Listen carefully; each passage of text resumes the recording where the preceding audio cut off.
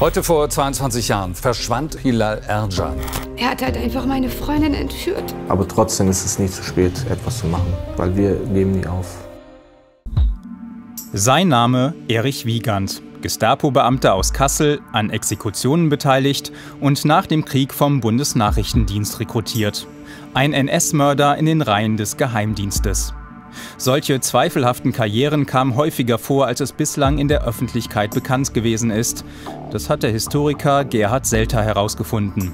Nach langjähriger Forschung weiß er heute, dass so etwa 10–20% der Mitarbeiter Blut an den Händen hatten. Und das bedeutet nicht irgendwo NSDAP-Mitglieder waren oder sowas, sondern sich aktiv und zum Teil ja auch leitend an Mordaktionen beteiligt hat. Die Geschichte von Erich Wiegand beginnt in Cuxhagen, im ehemaligen Arbeitserziehungslager Breitenau.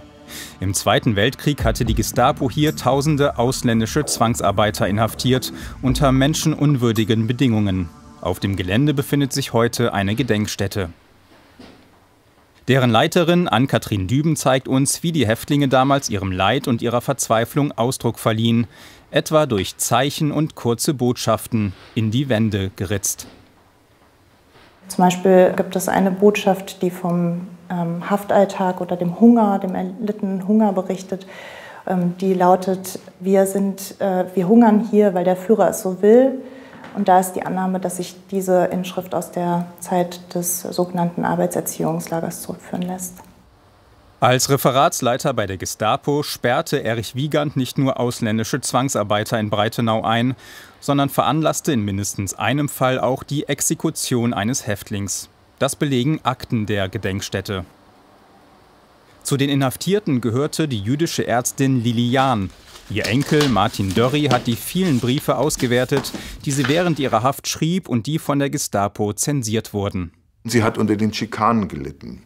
Das kann man aus einigen Briefen erkennen. Für irgendwelches Fehlverhalten gab es sofort irgendwelche Strafen, also Sonderhaftbedingungen, die noch schlimmer waren. Man war alleine, man vermisste seine Familie, man kann sich das alles nicht schrecklich genug vorstellen. Und meine Großmutter hat darunter sehr gelitten, ihren eigenen Kindern gegenüber das aber nicht sehr deutlich gemacht, um sie nicht zu beunruhigen.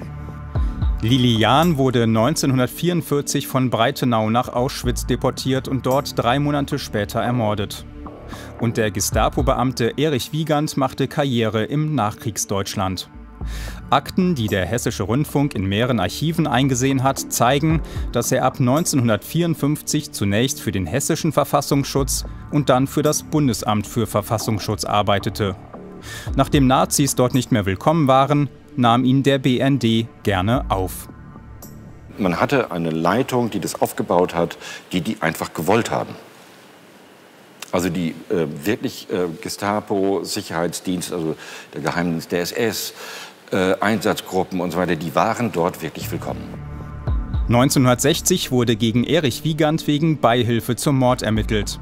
Ergebnis der Untersuchung: weil er im Nationalsozialismus aufgewachsen ist, spreche viel dafür, dass es ihm nicht möglich gewesen sein mag, einen eigenen kritischen Standpunkt zu beziehen, der ihn in die Lage versetzte, das Unrecht der Hinrichtungen zu erkennen.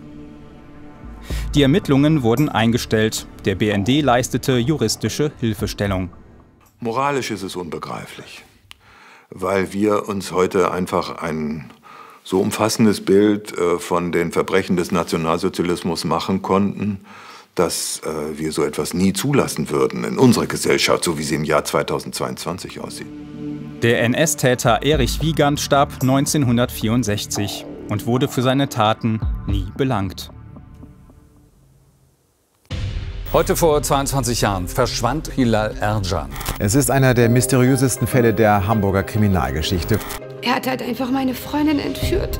Bis heute konnte kein hinreichender Tatverdacht gegen irgendeine konkrete Person begründet werden. Die Familie, die Mutter, hat kein Vertrauen mehr darin, dass die Ermittlungsbehörden die Leiche finden. Aber trotzdem ist es nie zu spät, etwas zu machen, weil wir geben nie auf.